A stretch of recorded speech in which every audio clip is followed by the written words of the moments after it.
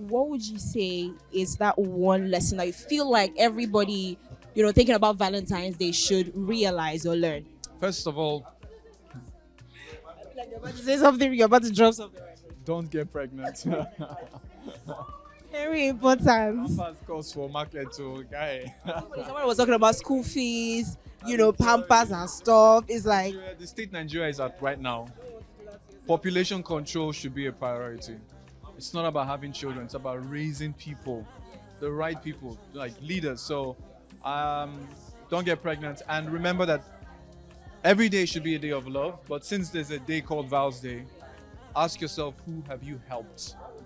And